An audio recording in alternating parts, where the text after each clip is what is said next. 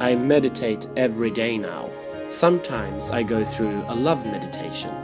You think of your loved ones and send your love to them. Those words coming from Sanne Sevig. Do you remember her? She is a Swedish girl who left her stressful life in Sweden to move to Siargao in the Philippines for a new start. A year ago, I met her in her own hostel. The interview we did became viral, and millions of people all over the world read about Sanne. Det är en otrolig lyx att kunna gå på stranden här och det är inte en enda människa. Det är tyst, det är lugnt, allting går så sakta, du har liksom tid att känna efter. Det är ingen som frågar, vad jobbar du med?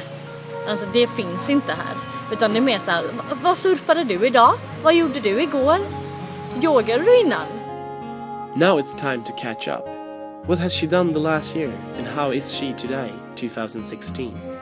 I called her on Skype and got some interesting answers about her life today. Visit the page for full interview.